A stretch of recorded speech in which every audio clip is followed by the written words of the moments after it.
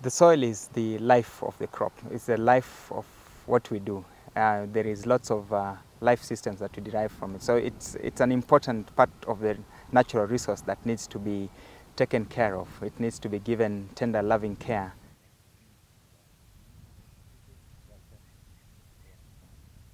My name is Apollo Owuor. I work for Kenya Horticultural Exporters as the company agronomist, where my role primarily is to provide technical guidance and to advise farmers in good practice. I basically work with the crop from the beginning to the end, and ideally also work through with the customers. So in a nutshell, I am responsible for the total crop production system.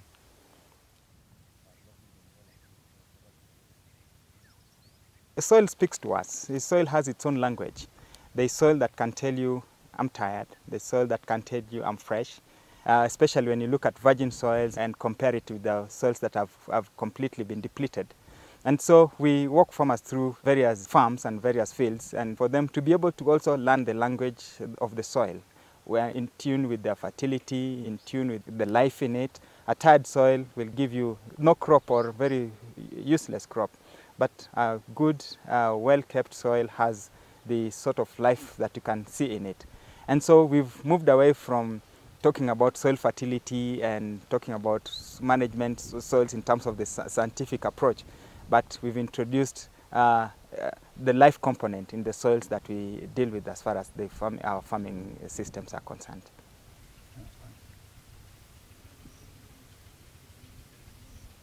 For the farmers that need to be leaf mark certified, the decision-making process in soils will emanate from their own desire and commitment to protect and to conserve soil.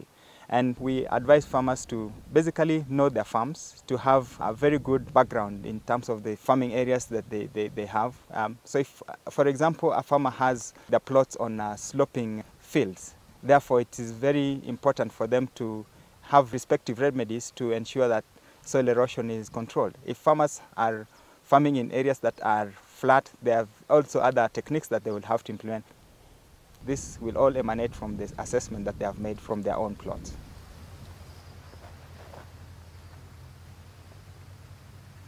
Every soil in the farm is very different. For example, you may have clay soils and you may have sandy loam within the same farm, and therefore it is the treatment is very different. Clay soils will respond differently to certain water requirements, to certain crops, to all this. So understanding that bit in terms of what type of soils are there in the farm is part and parcel of the assessment that the farmers will have to undertake in order to know what sort of cropping regime that they will put in place for their farms.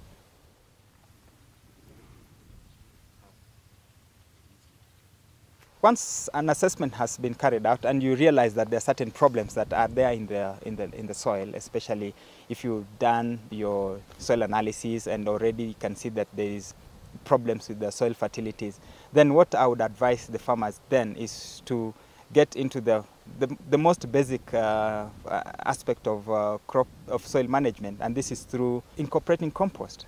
That's the most fundamental thing, and we realize that as we introduce compost, as we introduce organic matter within the soil, then this will be able to revitalize the soil nutritional requirements.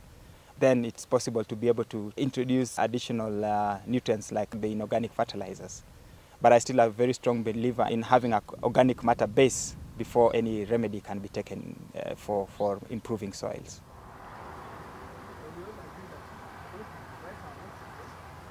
I remember this farm that we had, a farmer that was supplying us, whose farm was completely depleted of nutrients, and gradually we started a process of building up organic matter content in the soils. And the resources required were basically within the farmer's reach, such as crop debris and crop waste that the farmer used to burn instead of composting. And so gradually the farmer started having this crop residue in their animal feedlots, and would be let to mix with the manure from the animals, and this would be allowed to decompose for a period of time. And within a year, the farmer started incorporating all this composted material from the cowshed into the farm. And the first crop was amazing because without any additional fertilizers, there's a very, very beautiful crop that came out.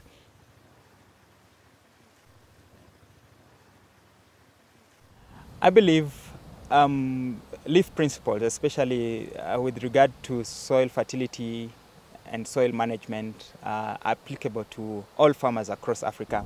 What I've seen here in Kenya, what I've seen with the smallholders that we work with, I believe will be able to work for even the farmers who are involved in tree crops or fruit crops. If soil is good, it is good for every crop. If soil is poor, it's poor for every crop. And therefore, I'm a strong believer that the IFM principles will support soil across Africa with regard to any production system that the farmer is using.